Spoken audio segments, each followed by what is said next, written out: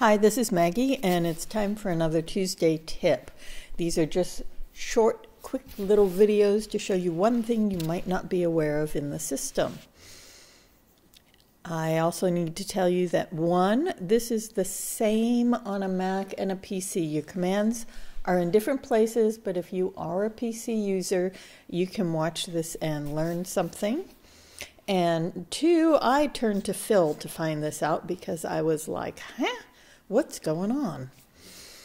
What happens, let's see, first, this is a film strip over here, and it shows you different collections of stitches you've put together.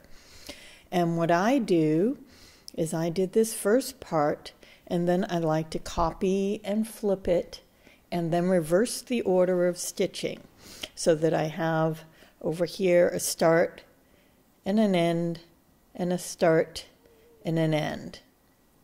And you can see the little S, and you can see the tiny little E for start and end.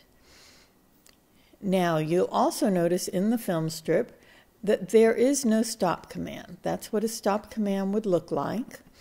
And I'm going to delete that. And they're also between this top and that top and the bottom, there is no color change. And yet, if you stitch this out with a sewing machine or a machine embroidery machine that has knotting and trimming, the system did put a knot and a trim in different places between these stitches. They don't automatically run one into the other. With the mask, I didn't mind because we do have the hospital person's video in our group, and she mentioned making these really strong when you stitch them.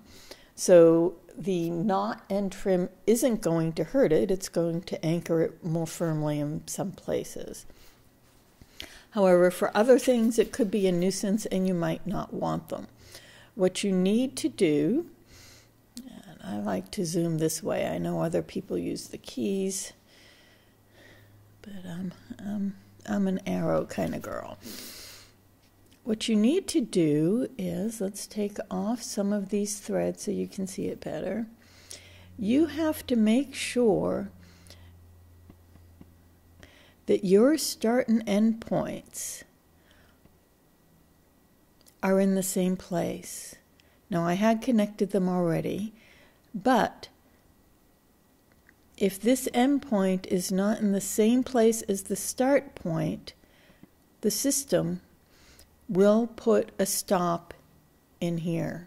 If you place your start point and your end point right on top of each other, you will not get the knot. So that's your little Tuesday tip. Again, thanks to Phil, and we'll see you next week.